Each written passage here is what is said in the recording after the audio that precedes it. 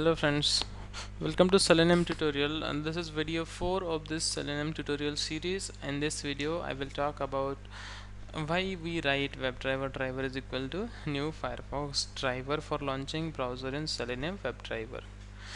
So you must have noticed starting with any automation test case, we do navigate to some website for testing web-based application, right? So in Selenium, for launching the browser, we need to create a driver. As I explained in my earlier video, we need to create a driver, and by using that driver we do navigate to your given URL of your application. So for creating a driver which will drives you the full end-to-end test case, starting from your opening the URL to closing the browser. So for this end-to-end scenario, your driver will navigate you through various screens, various data, and various validations, right? So we do write a statement WebDriver driver is equal to new Firefox driver. So let me show you. So in my one of the video where we saw how we can do a cross-browser testing, so there I have shown you why we can use driver is equal to, how we can use driver is equal to new Firefox driver.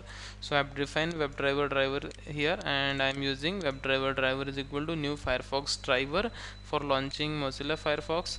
I am using WebDriver driver is equal to new Chrome driver for launching Google Chrome. I am using WebDriver driver is equal to new Internet Explorer driver for launching Internet Explorer. Right now, the question is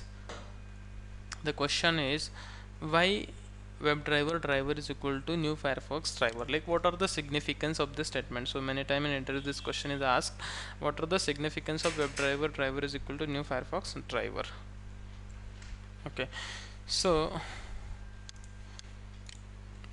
in the statement, so our statement is WebDriver driver is equal to new Firefox driver.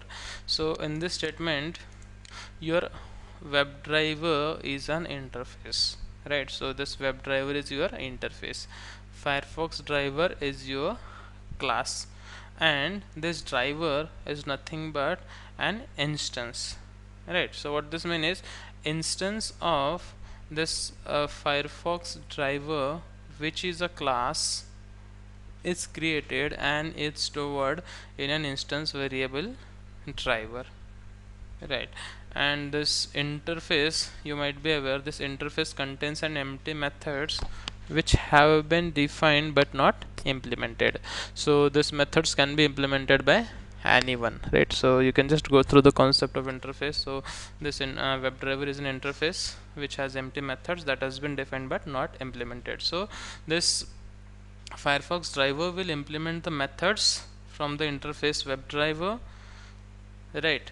So Firefox driver is a class that has been defined and that has been written specifically for a Firefox browser.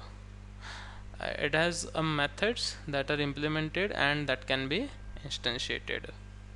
It can perform all the functions on Firefox browser as defined in interface WebDriver, right? So you have other classes as well. For Chrome driver, it is a Chrome driver class.